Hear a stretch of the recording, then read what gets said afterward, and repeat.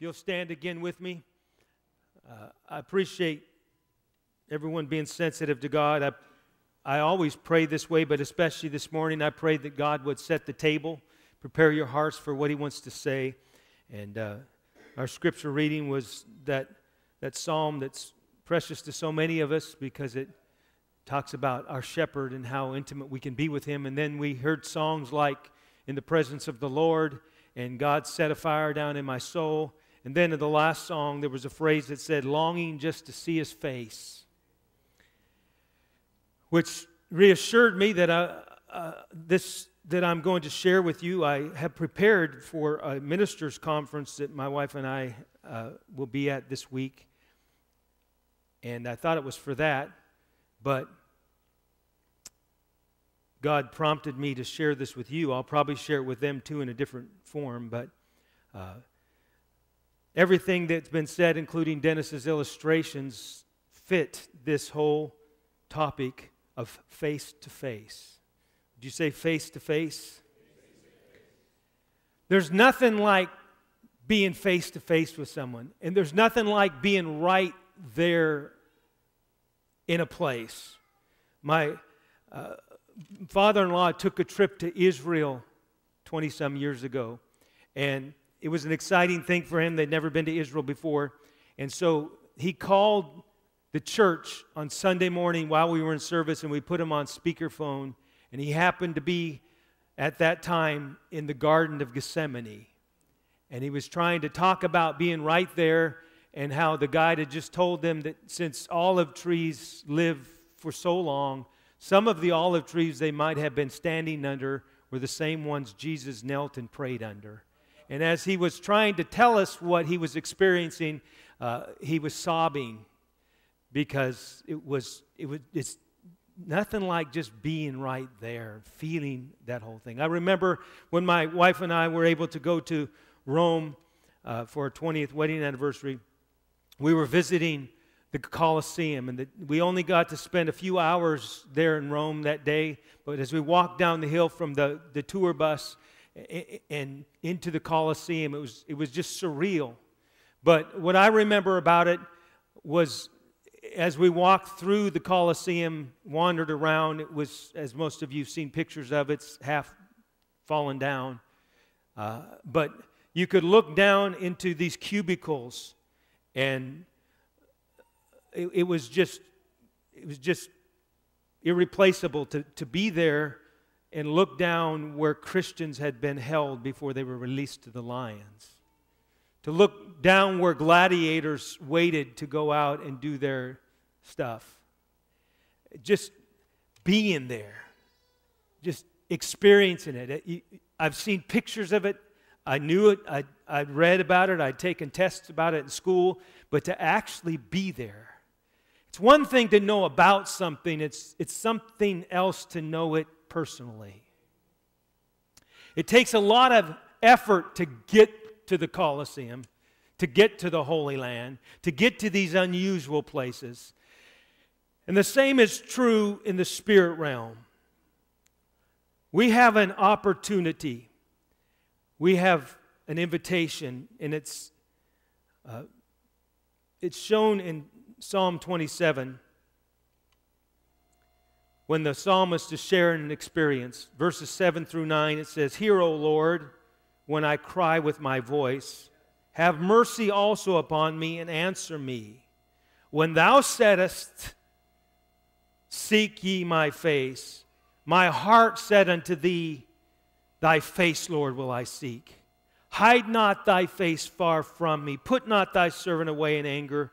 Thou hast been my help. Leave me not, neither forsake me, O God of my salvation." That is a picture of the guy who had, the Bible says, a heart after God's. He was a man after God's own heart. Why? He was a mess up. He was a guy who did some horrible stuff. But somehow when God said, "Seek my face," this imperfect human being who messed up, who had to repent many times, he sought God with everything that is with him. I feel like God would offer you, remind you, woo you again. Would you seek my face? Now, as the illustration was just given, if someone walked into this room today and they were trying to sell tickets to the Red Sox game, I wouldn't give them a second thought. I'm not trying to offend people. You all know that about me. They could offer me box seats for $50, and I probably wouldn't take them up on it. Because it just doesn't interest me. Now, if they were offering a cabin on a cruise liner going to the Mediterranean to see Athens and the Holy Land, well, I'd pay pretty good money for that. Because I'm interested in that. I don't know if you're interested in this or not. There may be some people in this room who are only interested in saving their hide and not going to hell. But I think there's some people in this room who are interested in a face-to-face with God. You're not just interested in not going to hell. You're interested in going to be with Him. You're interested in a relationship with Him. It may be as futile today for me to stand here in front of some of you and talk you into this as it would be for someone to come and talk me into buying a Red Sox ticket. But I'm going to try.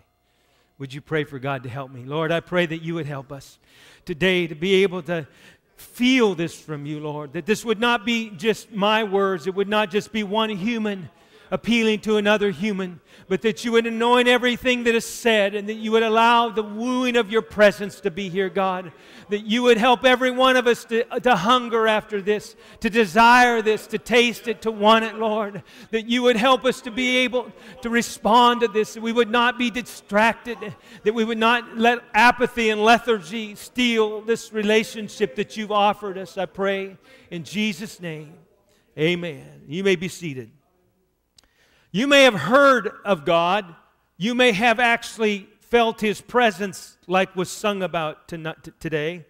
But here's the question I have, because I don't know that I could say yes to this question. It's a question that I thought about a lot since God brought it up a few months ago. Have you ever looked into His eyes? Have you ever looked into God's eyes? Do you ever feel like you've had a prayer time where you were face to face with God? Have you ever been so overwhelmed with the holiness of God that you didn't even know if you could look up? It's like you knew that God was right there in your face. Some of you probably have, at least felt you have, but I feel like God is here today to say to you, everybody with doesn't matter what kind of experience you've had.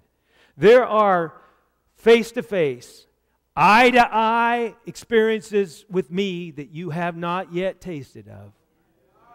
You've never been there. You saw the picture. You saw it from afar. You saw the movie, but you never stood there and felt the vibes. You never felt the voices of those who were there before. You've never stood in the Colosseum and really felt the spirit of that place. You just read about it. You just learned about it. You just heard a sermon about it. It's rare, but it's very possible, evidently, to look into His eyes. Now, there's no God like our God. Let me just remind you of this for just a minute. I'm not being mean or bigoted. It's just that there is no God but our God. He is the only God.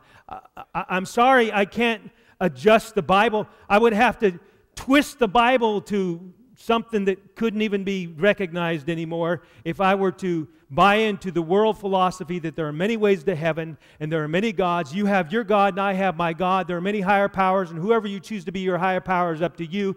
That's hogwash. That's lies. That's ignorant. That's imbecilic. Can I be stronger than that? That's just the way I feel. I don't think you can buy into that. I don't hate other people who have other gods. I just serve the God, the King of Kings, the Lord of Lords. There's only one. He looks to His right and His left, and there's no other. Now, if you don't believe the Bible, then have at it. Go serve your God somewhere. But my Bible says there's only one God. When we look at other gods, if you were to look, for example, at Hindu gods, the Hinduism is pantheistic, meaning they say there's one God, but then again they say God is in everything. So everything is a God, and there's millions of gods. And so there are lists and lists and lists of gods. And you can do a simple search, for example, on YouTube on things like Hinduism. And there's a very interesting search if you put in Hinduism and piercing, because you'll see some of the rituals of some of the Hindu festivals in which the body piercing that our culture has borrowed from. We only pierce our noses and our ears, but that came from false religions. And when it gets done, it doesn't stop with your nose and your ears, but there are meat hooks that are in these men's backs, and they'll pull vehicles with them. They'll have 40 and 50 big old fish hooks in them with apples hanging on them and oranges hanging on them, and they'll be squealing and jumping and doing all these weird stuff that are very clearly satanic, because they're open to many gods, and devils love that. Nothing like our God. God's never going to make you go crazy and scream with horror and poke your body and jab steel poles through your cheeks and cause you to stick things under your skin and paint things on your body. That's not our God. Our God doesn't do that. I'm not trying to be self-righteous. I'm just saying God created you as a human being, and He doesn't want you to mutilate your body. He doesn't want you to medicate your body with drugs that make you do weird stuff. He wants you to be who He called you to be and have the abundant life that He invented for you. But gods like the Hindu gods cause them to do face crucifixions and to walk on glass and to do all kinds of weird stuff.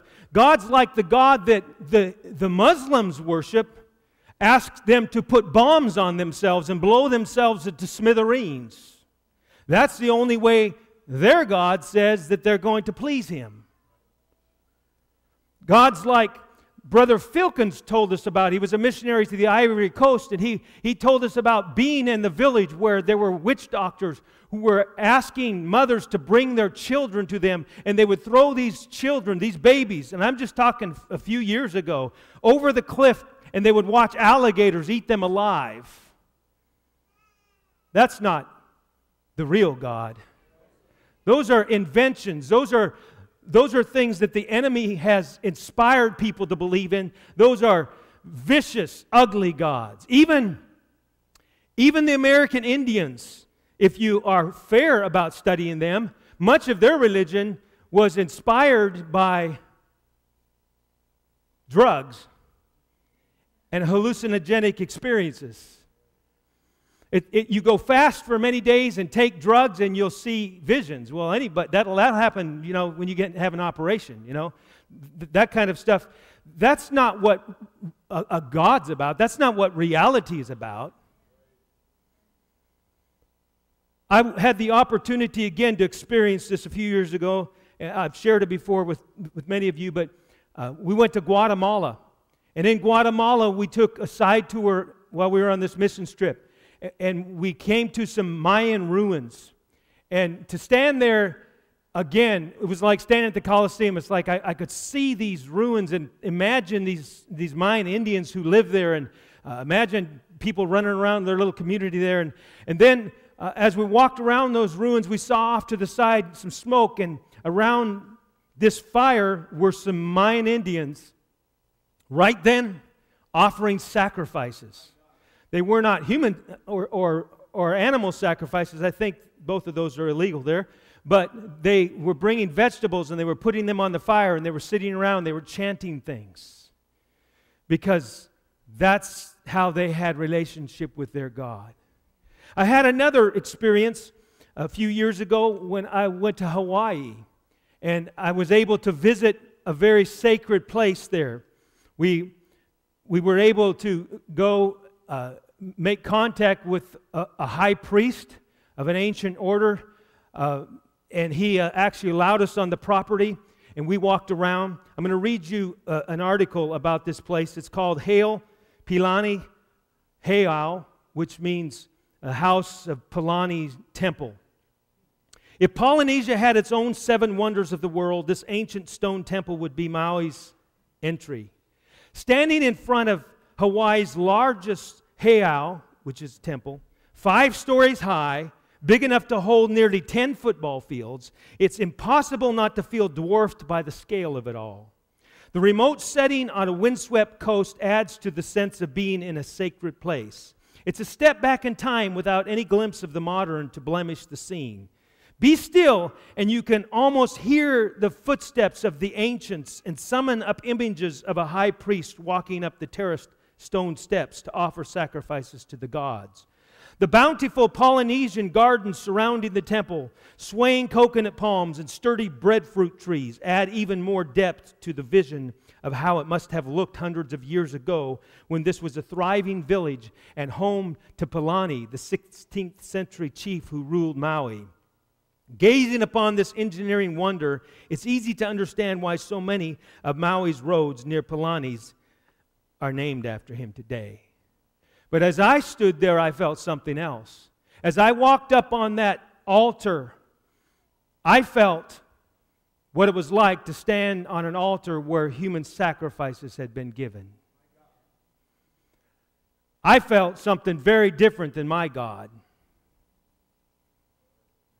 Our world is full of religion. Our world is full of people who seek spiritual things, but not everything spiritual is good, and not everything that's called God is really of God. God invites us to come know Him, but He's not going to include weird stuff like piercing your body. He's not going to include weird stuff like sleeping with temple prostitutes. He's not going to include weird stuff like drugs to mess you up so you can do this religion. He's not even going to be as weird, and I don't mean to be mean here again, but we have religion in this United States of America called humanism. We have religion in this United States of America called the New Age, where there are spirit guides, which are just intellectuals who are fellowshipping with demonic spirits. That's all they are. We have gods of science. We have gods of greed. We have gods of sensuality, hedonism. But the real God, who is all-powerful, is also all-merciful. He's a God who cannot be approached, but is very approachable. He's a God that you should not be able to look at, but He bids you to come and have these daily conversations with Him. And if you'll really push your way through, there's these places in Him that you can go to that you've never been to before. These places of intimacy, these places of strength, these places of peace, these places of power. And yet, how often do we pass by the path to His presence, and instead we settle for a cup of hot chocolate, or maybe some caffeine, or maybe a movie, or maybe a relationship that has hands and feet that you can pucker up and kiss.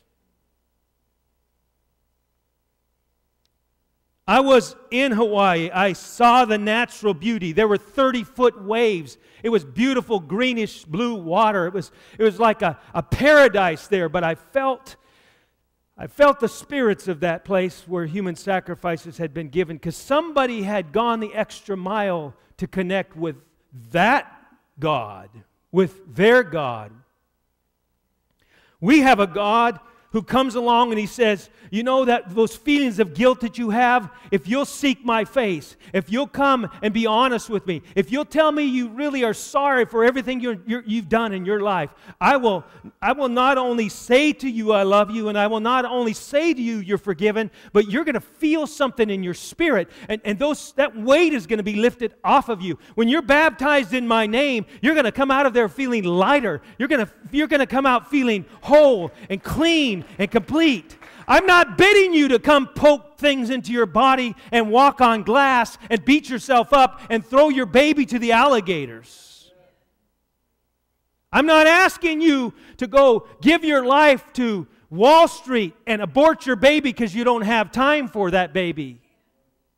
I'm calling you to an abundant life where you can have everything you're supposed to have as a healthy human being, and you can walk into my presence, and you can feel my love, and you can look into my eyes. Is there anybody in the house who'd like to have intimacy with a God like that? This is not an intimacy that you can get to by self-salvation. You cannot do enough good works to go here. But you can't get there apathetically either. It almost seems like a paradox. I can't work my way into this. I can't be so good that God does this. I can't make myself so holy that I can have this experience. On the other hand, if I don't push my way there, I won't ever get there. So it's not my works that earn it, but my efforts are the only thing that's going to help me get there, because God provides the way and God provides the power, but I provide the will.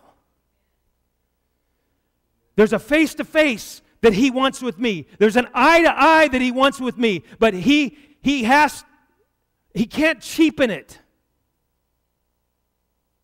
There are athletes that this morning got up earlier than you do, and they've been for all these times you've been eating and doing other things and coming to church, they've been working out. And they will work the rest of the day, some of them 8 to 10 hours a day, training for years. Some of them will train 8 years to go just do one event at the Olympics. Why? Because they're driven. They want that trophy. They want that gold medallion around their neck. They want to be the best in the world. And they're driven to do that thing. I'll never have a gold medallion around my neck. I won't give the time. I wouldn't go the extra mile. I wouldn't be willing to eat like they eat. I wouldn't be willing to exercise like they exercise.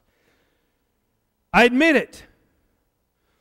But this face-to-face thing with God, that appeals to me. This eye-to-eye thing with God, that appeals to me. I don't deserve it. I can't imagine why He would want me there.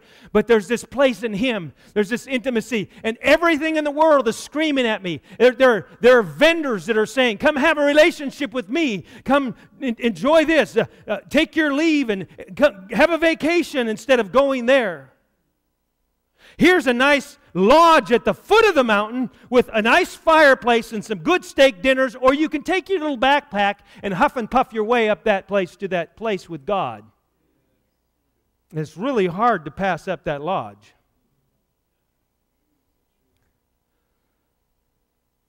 It can't be achieved by my good works, but it can't be achieved if I don't want it bad enough. It requires a purity that comes through my own will being aligned with Him and an obedience to everything He wants. It requires me to be unashamedly choosing Him every day. For those of you who came last night and sought God in prayer, God ended last night's prayer meeting with a prophecy to us. And it was along these lines. He was saying, you know what? When you came to me, I asked you for everything, and today I ask you for everything. It's always going to be that way. If you want a face-to-face with Jesus, it's got to be everything. I've said it before, and I'm not being flippant, but I'll say it again. He doesn't two-time. He wants a wife that is pure. He wants a woman that's committed to Him. He's not for this shacking up business. He's not for come try him out and then try somebody else out. He wants to know, are you committed to Him? Are you willing to move in with Him? Are you willing to say no to everything else? How badly do you want this relationship with the King of Kings and Lord of Lords? Because He's just God enough to let you go serve anybody you want and do anything you want, and He's not moving. He's who He is, and He's the prize of all prizes, and He's the relationship of all relationships. He's the God of all gods, and you can either go after Him or you can go be a fool. You can come to the place that He has prepared for you, or you can shake your fist all the way to a place that burns with fire and where the worm dieth not and fire's not quenched. It's up to you. You can rail on how mean God is to make a hell, but God's got a path up a mountain if you're willing. He's got a place and a relationship with Him that's wide open to you, and the only thing that keeps you from it is your own choices. Who do you want more? Alarm clock goes off for your morning prayer. Who do you want more?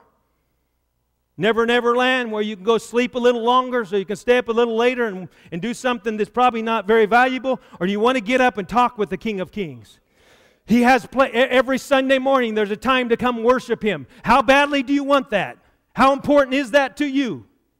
I'm not going to guilt trip you. I'm just going to say, I'm going to be here. I'm going to be here worshiping God. I'm going to take every opportunity I can to fellowship with Him. And I don't care really who does, if our culture abolishes Sundays like it almost has.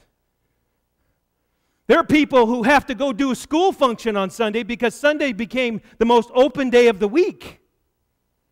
So now our public schools are expecting us to send our kids to their event on Sunday instead of God's. Well, you choose.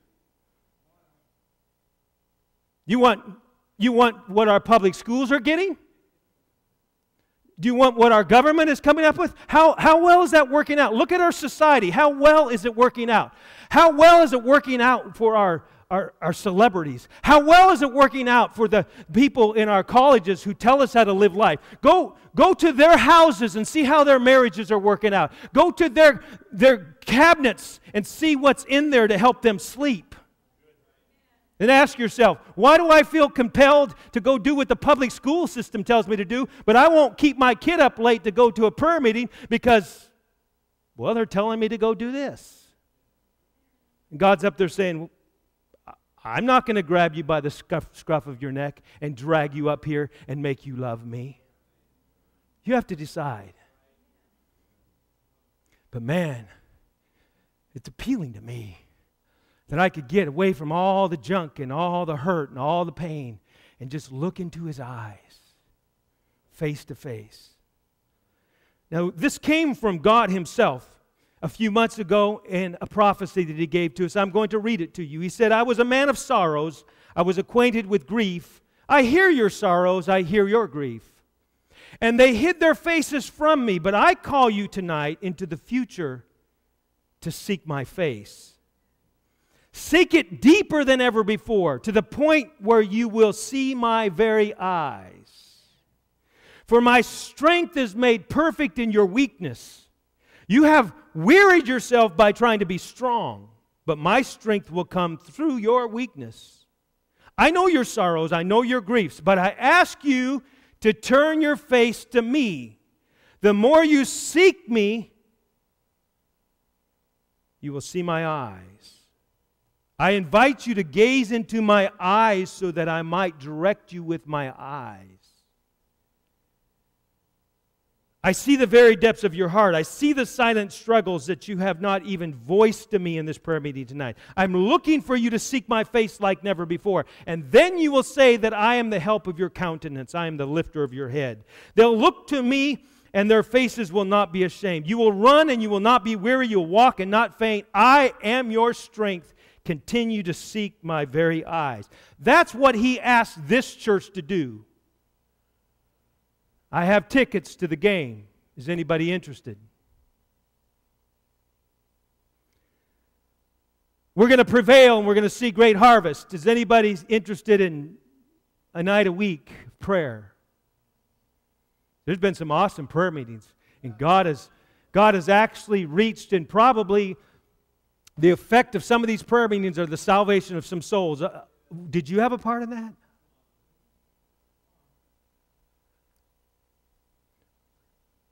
Seek my face. Gaze into my eyes. This has been done before. It happened for Jacob. In Genesis 32, verse 30, says Jacob, after he'd wrestled with the Lord all night, he'd wrestled with his own flesh. He named the place Peniel, which means face of God, for he said, I've seen God face to face, yet my life has been spared.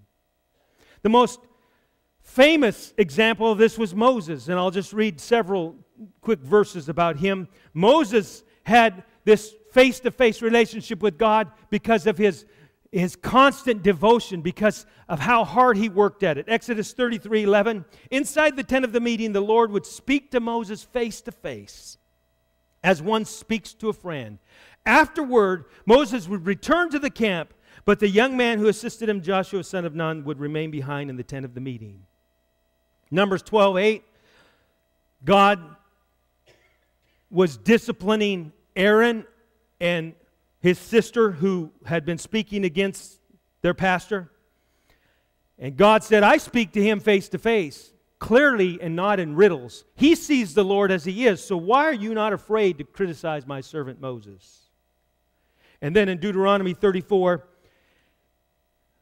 and there rose not a prophet since in Israel like unto Moses, whom the Lord knew face to face. But here's what's strange. Moses was the pastor of a congregation of millions. They watched him, an 80-year-old man, climb the mountain multiple times. There goes Pastor Moses, 80 years old. How many of you guys approaching 80 have climbed a mountain lately? How many of you approaching 50 have climbed a mountain lately? I'm sure about halfway up the mountain he's wondering, am I crazy? But it was worth it to him. I got to go see him. If I'm going to put up with this big of a church, I got to go get away. I got to go talk to God. I'm going to lose my brain. I'm going to lose my mind if I don't do this. He had to go talk to God face to face. Otherwise, he would have been destroyed. Face to face.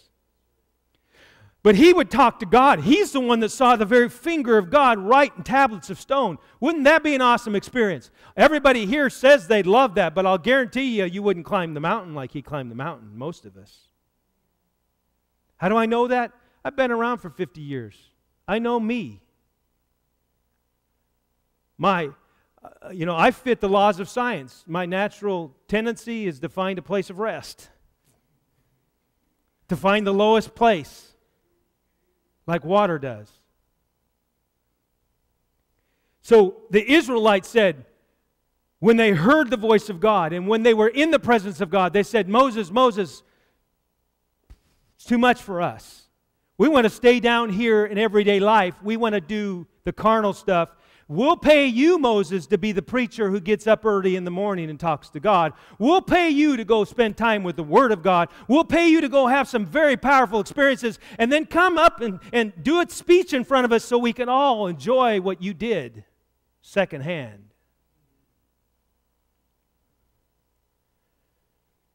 Is that, when you get to heaven, do you want to look at God and say, glad to meet you. I never met you before, but my pastor told me about you. Can you imagine face to face? What if God were to visit this service in a special way? What if you were today in the altar time to, for the first time in your life, have a vision or see an angel? I was just talking with a man on the phone yesterday who said about 10 years ago he was at Winter Fire. And he was with a team of people from his church. He's from Pennsylvania. And everyone in his church had meetings to attend or whatever, so he was going to the room by himself. And as he walked into the elevator and pushed the button, the door began to close, and a man's hand came in and stopped the door from closing, and he stepped into the elevator. And the doors closed, and the man, he never knew the man before. He wasn't even of the same race. And the man looked at him and said, "You're a bishop." B-I-S-H-S-H-O-P. Now, people call me bishop, and there are some people in our movement they call bishop, but it's not a really common term. And some people don't understand it and are a little bit afraid of it even. So for a perfect stranger just to look at you and say, "You're a bishop," is kind of like, it take you back. And it was kind of different for him. And then the guy began to tell him about how they had just changed the name of their church, and how and it became very obvious that this was just no ordinary guy. He began to tell him some of the things that were going to happen in the next little while. He said, "I saw you from across the hotel lobby the other day, and I couldn't get to you, so I decided to stay an extra day to talk to you." And this man was so overwhelmed by everything that was said, and he was so caught up in the experience that he didn't really find out anything else, and he doesn't even know who the guy was. He thinks he was an angel. At the very least, it was someone God sent out of nowhere just to speak a word into his life. You want that kind of experience? Or do you want to just hire someone to come tell us a story that they had that experience? What do I want? When thou saidest to Acts II Ministries, seek my face, my heart said unto thee, maybe in 2016, because I have to finish my degree. Maybe when I get my family situated here, and I have a couple health issues, and when I get those taken care of, then I'll probably seek your face. Got a lot of job responsibilities, and you know it's just irresponsible not to give your employer the best. Can you imagine how hollow that sounds to God? You're running around trying to make your employer happy. You're running around trying to make your family happy, trying to save your family, trying to minister to your family. And the God of gods, who could in a heartbeat do thousands times better than you could ever do for your family, is waiting for you just to come, maybe give him a token worship for the week. When thou saidst, seek my face, I said, maybe once a month. When you who died for me, when you who went all out of your way to get me to a place where at least I've heard the truth. I've sat and watched miracles happen. I've had people stand in front of me. I've seen people call people out. I just know you're real. You've demonstrated to me how powerful you are. And I've had experiences already with you that are so special. But you know what? I'm kind of like Brother Hanson in Red Sox game. He only needs to look at an article about it every 4 or 5 years to know they're still there. But he's not going to go across the street to shake hands with or get a baseball signed by one of them. That's how I feel about you, God. I know you're powerful, and I know you're up there, but you know, I've got shows to watch, and I've got relationships to pursue. I don't even really know if it's possible. 2 Corinthians chapter 3 from the Message paraphrase says, whenever, though they turn to face God as Moses did, God removes the veil, and there they are, face to face. They suddenly recognize that God is a living, personal presence, not a piece of chiseled stone. And when God is personally present, a living spirit, that old constricting legislation is recognized as obsolete. We're free of it. All of us, nothing between us and God. Our faces shining with the brightness of His face, and so we are transfigured much like the Messiah, our lives gradually becoming brighter and more beautiful as God enters our lives and we become more like Him. Does anybody want anything like that in their life? Do we really want this harvest? When we talk about God changing New England, is it just something we kind of root for? Like, yeah, let's do that thing, Pastor, and then, yeah, let's change New England, but I can't really give up a Saturday to go pass out a few flyers because Aunt Matilda's in town, and I haven't seen her in like 2 weeks. God's saying, when I said, seek my face, and look into my eyes, I gave you an opportunity that I don't just give everybody. And you said,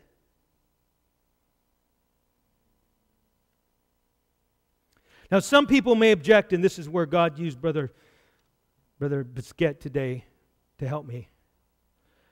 You may say, well, it's too much about feelings. I'm not the emotional type. And I understand that sentiment.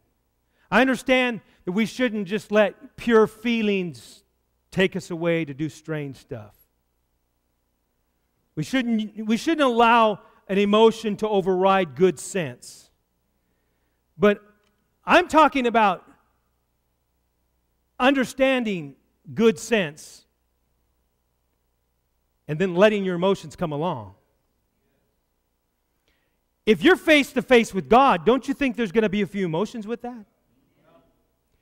If you were guilty and you're no longer guilty, don't you think there's going to be a few emotions about? Isn't that what all the movies are about when there's a courtroom scene and finally they say not guilty and there's tears and everyone's shouting and patting everybody on the back and congratulating everybody? There's great emotion that flows out of that.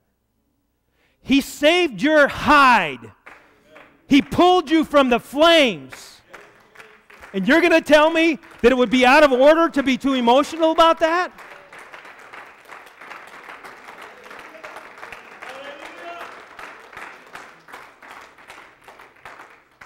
Our emotions and our senses are supposed to be our slaves.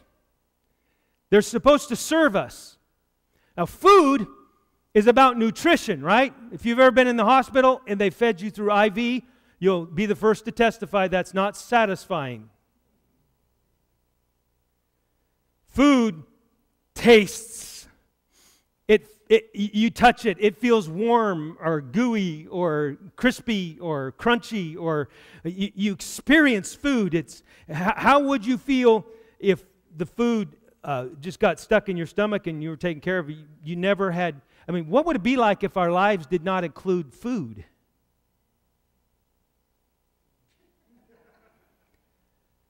I could make the case, well, you're going to get all emotional about food?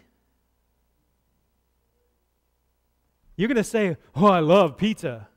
Oh, isn't that a little emotional? That's who we are. Romantic relationships are a wonderful part of our life. Why? Because our emotions get to experience them. They're not wonderful because they're in a book somewhere. A loves B, and that's all there is to it. That's not why two people get married. Maybe I could liken it to this. It's getting to know God is a whole lot like maybe a blind person warming themselves by the fire. They don't see it, but they can feel it. They could position themselves, and they know when it's too close, and they can just get comfortable. They don't have to see it. They could even be deaf and blind.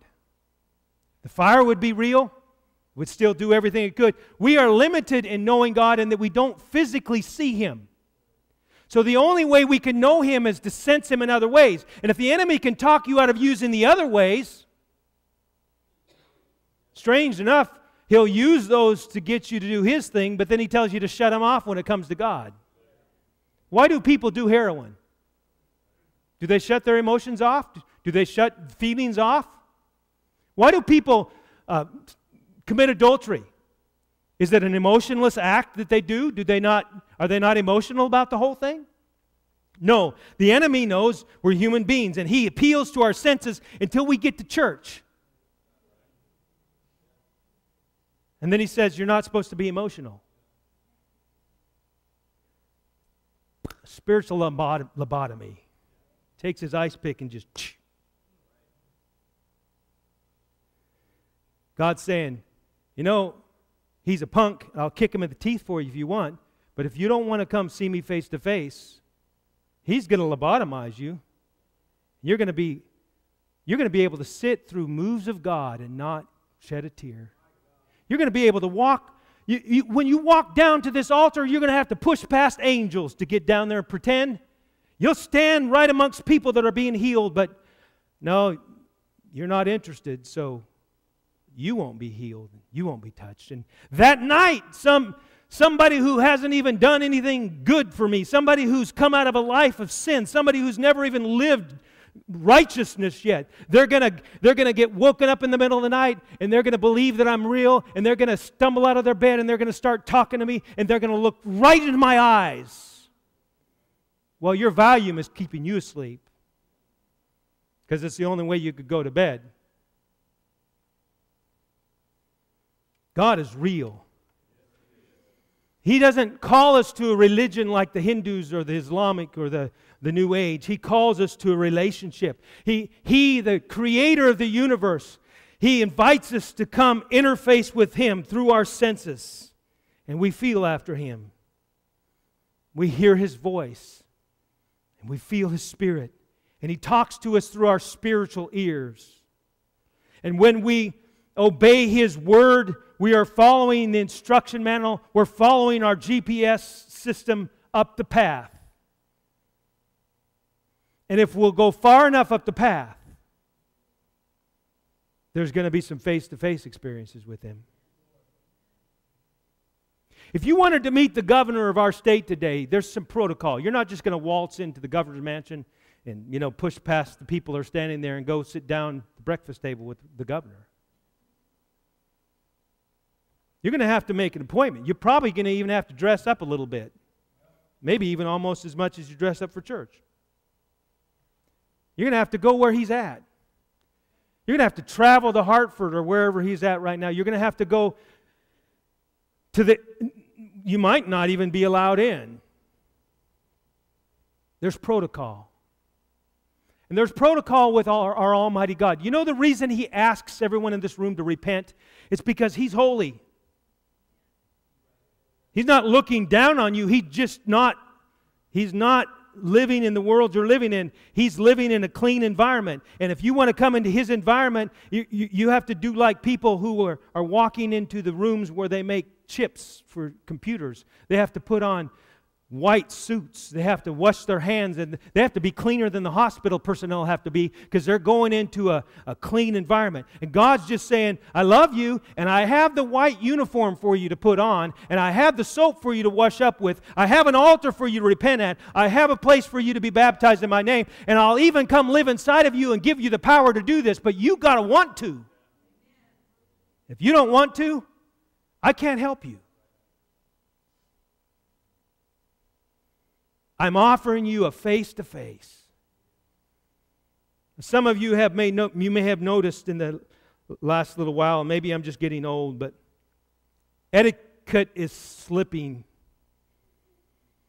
People don't say thank you and please or sir or ma'am or hold doors, or even like recently my wife sent out some invitations to an event, and she sent out 67 of them, and she's only received 12 replies. Because most people, they don't realize that it's kind of rude not to reply if someone invites you someplace. And our society just blows it off. So if we're not careful, we let that slip into church and we say, oh, God understands. He's a loving God. He understands. Yeah, God understands. You don't. Who do you think you are, deciding when and where you're going to talk to the Creator of the universe? Who do you think you are, blowing it off like you can do this next week? You're not promised next week. You're not promised tomorrow. I'm trying to tell you, He's a loving God. He's offering you a face-to-face. But for you to walk past it is no small thing. And you might do it dozens of times. But there'll come a day when that path will be so overgrown you won't even recognize it anymore. And you'll be looking around, where is God? Face to face. When thou saidst, seek ye my face, my heart said unto thee,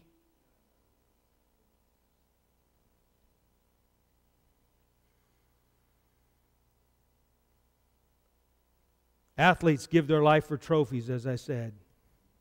Politicians sell their souls for power. People will ruin their families and their health for money. And in pursuit of a feeling, they'll kill brain cells, and in an effort to have a euphoric experience, they'll kill other human beings just to get enough money to go have that euphoric experience. Don't tell me that we don't have the will. Don't tell me that we don't have the get up and go. We need to pursue Him like we pursue our job. We need to pursue Him like we pursue our doctor. Have you canceled as many appointments with your doctor as you have with church in the last year? Oh, He'll understand. God Himself says, angels, get ready. I want to heal some people down there at 10 o'clock at Acts II Ministries next week. God gets a whole band of angels ready. He's ready to minister. He talks to different people, so much so that 4 or 5 people who've not even talked about the service get up and say the very same thing. God orchestrating. God trying to do something with mankind. God saying, I'm ready to have a face-to-face. I wake up trying to decide if I have a sniffle and if it's enough to keep me from that relationship. We need to pursue Him like we pursue the raise at work. We need to pursue Him like we do a boyfriend or a girlfriend when we're really desperate. We need to pursue Him like we do a good time.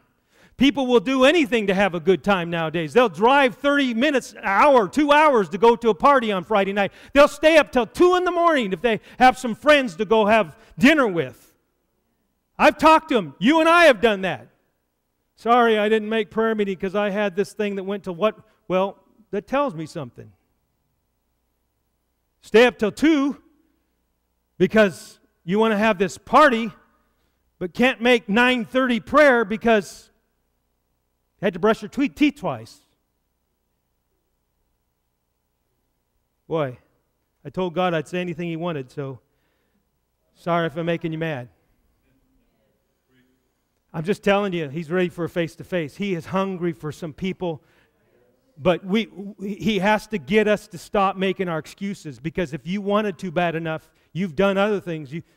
There's people in this room who have gone the extra mile. You stayed up late. You've pushed the envelope. You've done all kinds of stuff when you wanted it bad enough. And the King of Kings is saying, I'm about to come back. If you don't believe me, just look at the Middle East. And just look at how ISIS is now in 10, 15 nations, and how it's now overcoming the world. And the politicians, even in the freest country in the world, don't have enough sense. They don't even want to confront this evil.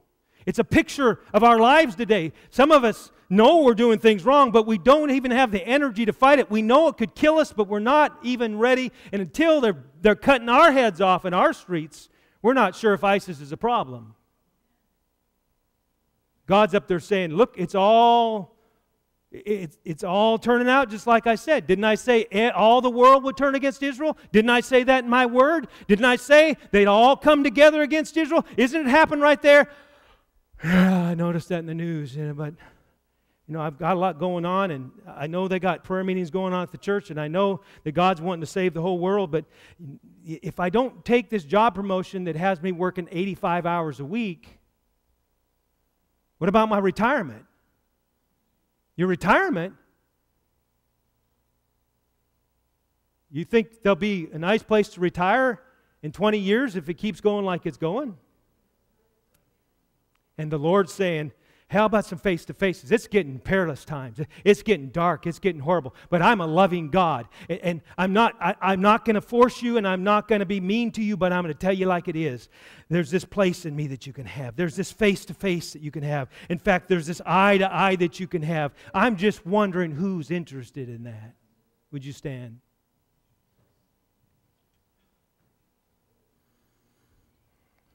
Now, I know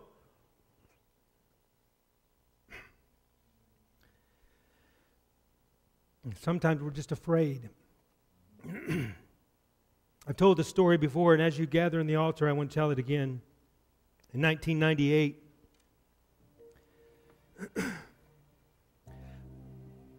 my wife and I were at a minister's retreat, just like the one we're going to go to this week.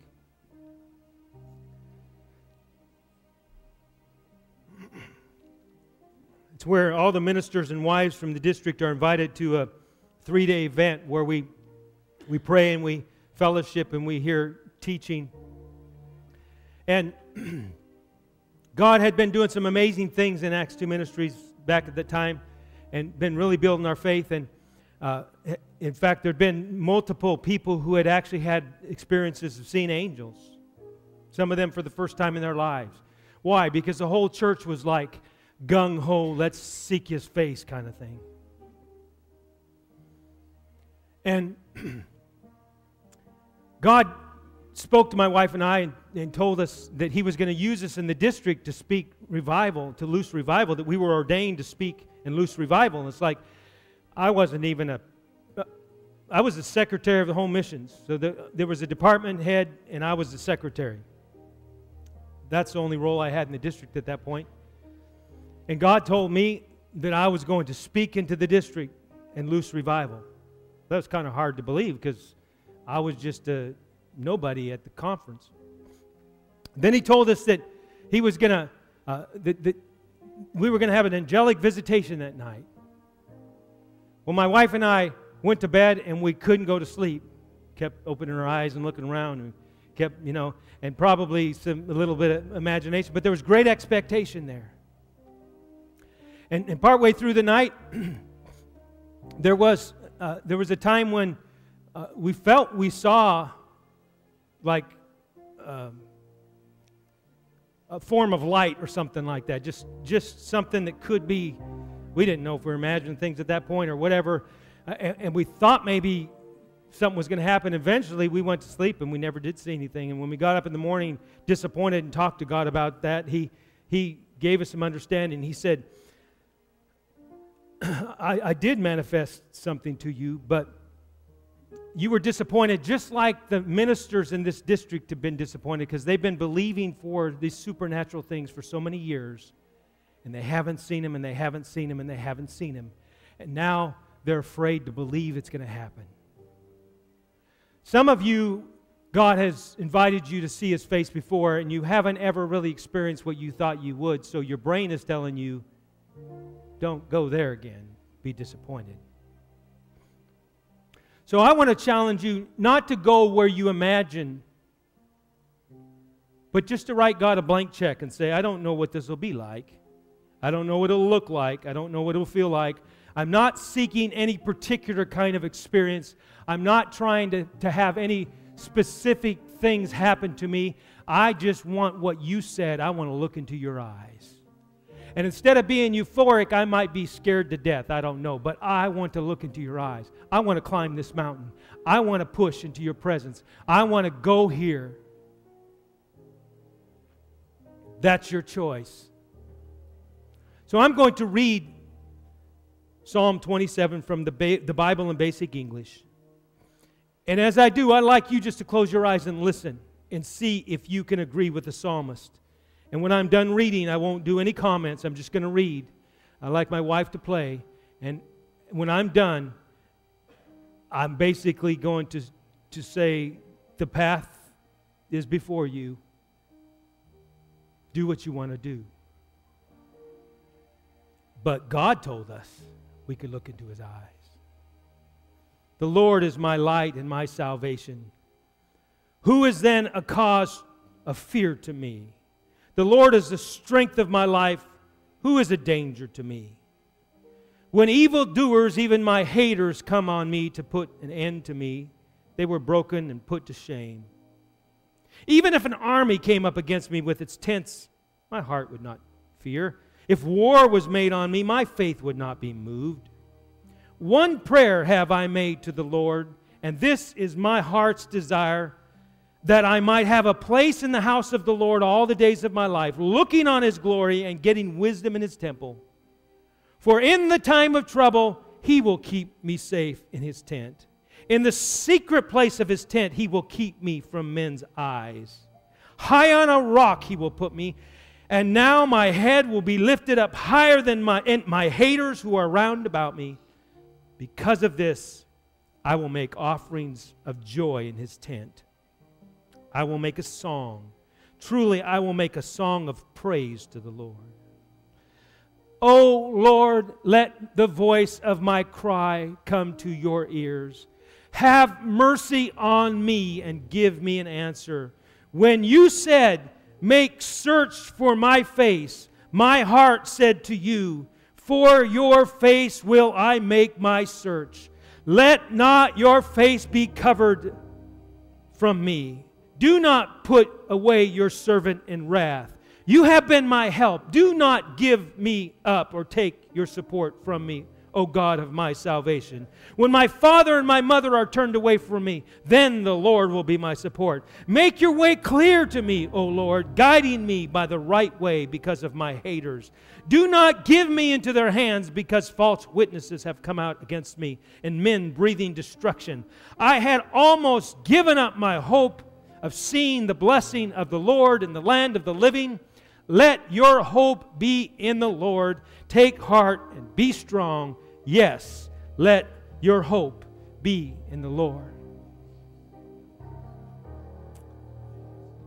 Oh God. I thirst for you. Not tomorrow, right now. Do you want to seek Him?